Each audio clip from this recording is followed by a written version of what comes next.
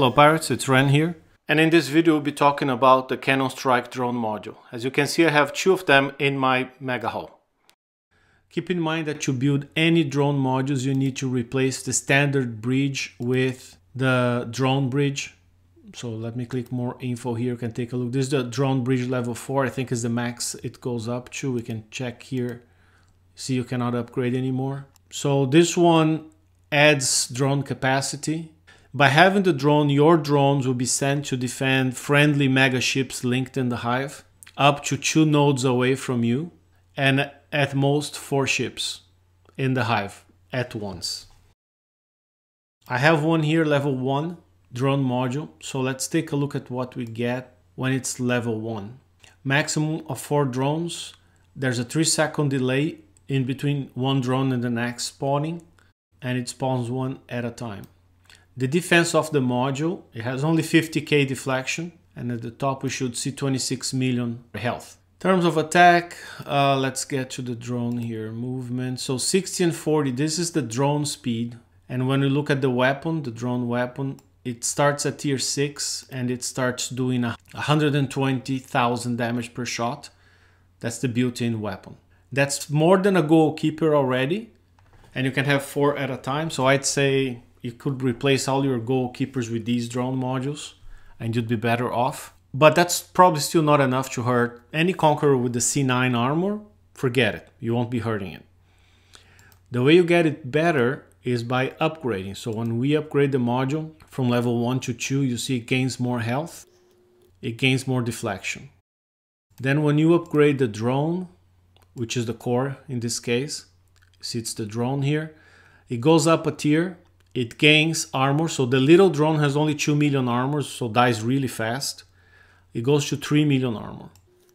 The movement doesn't change, but you see the built-in weapon goes from 120 to 150,000 damage. I have one here that's already level 2. So this one, whenever I upgrade it to level 3, becomes a tier 8. It goes to 4 million armor instead of 3. Movement doesn't change, defense doesn't change, but the damage it does goes from 150 to 180.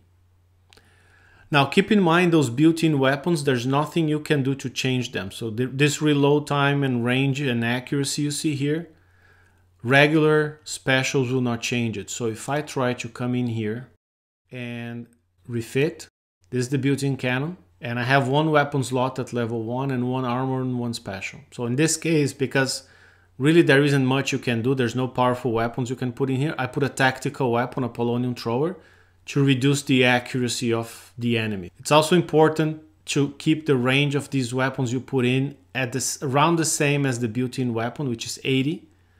Otherwise, the drone will stop at the maximum weapon range and this one won't fire. Because of that, I put a radioactive force. So the range of this drone, which is 88, goes down by about 10%, and it becomes 80 or something like that. In terms of armor, because it has only 3 million armor in the drone, the armor you see here is the module, not the drone. As you could see in the upgrade screen, the drone only has 3 million, 2, then 3, then 4. I would recommend you put something that adds significant armor here, such as the D6TA and the D6STSL. You could also use one of the C9 armors, they're available. Just remember you only have 15 of those, so if you use one in the drone here, you won't have enough for 15 Conquerors if you need specific armor for all of them. Okay, so keep that in mind. And these ones don't add any raw health, they just add the huge deflection, that helps. To compare, so this is the level 1 drone. In the other module I think it's a level 3 drone. So level 3 now has 3 weapon slots, 3 armor slots, and here I have a CT9 and a C9. Which I did and then I regretted because I need that CT9 on a Conqueror. I'm gonna have to remove that. And to do a test, I did put 1 special that adds speed and 1 special that adds ballistic range to demonstrate it doesn't change the range or the reload or the damage of the built-in cannon. Let's watch a video that demonstrates that in action. Let's check it out. I want you to notice here, the drones will leave my mega hull in pairs because I have 2 modules, so it's going to be 2, then 2, then 2. And notice how one moves faster than the other. That's because one has Hyper 30, making it 30% faster, and the other doesn't. Right, so you see that difference. But in the end, they all stop at the same place, showing that they all have the same range. In this case, you notice having that ballistic special, giving it more range, does not affect the built-in cannon. On the other hand, the enemy mega hull to the right has one drone module, and that drone module is only releasing one drone at a time. So you saw the 4 going at the same speed, and they got killed by my drones. You see the drones are not really damaging the modules, but the scattergun and the launcher are. They just hit in there. The drones fired the little cannon I put in them. It doesn't do damage. That's a scrambler cannon. It's tactical because of the debuff it gives the enemy. But there, you see now the scattergun and the launcher, they hit and they kill. So these drones are more of a supporting feature at this stage. Maybe when they're fully upgraded, they'll be able to do more damage, because most modules have 75 or 100k deflection. So until they're beyond that, I don't expect their built-in cannon to do any damage. You can see also their drones are not hurting my mega module, and because their modules pointing at my mega hull were destroyed first, they're not doing anything either. So now it's just wait for the scattergun and the launcher I have at the tip of my mega hull to kill their modules completely, and the battle's going to be over. So I just wanted to show you about the drones. I think that accomplished the goal. So you know, speed makes a difference, evade makes a difference, but anything that's ballistic related will only affect regular cannons you put in, but not the built-in cannon. Nothing affects the built-in cannon as far as specials go. One final comment, it's important to upgrade the scattergun. You can see the range. This is upgraded to level 3. It's almost the same range as the launcher in there. When it's level 1, it's a much shorter range. So upgrade the one that's pointing at the enemy.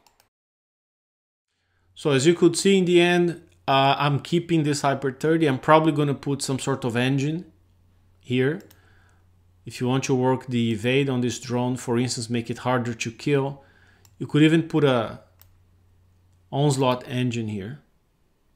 And I have a countermeasure special for these countermeasures here. This cannon I put because of the accuracy debuff, but I'm thinking maybe I'll swap that for a missile that has a slow effect, like the D55M.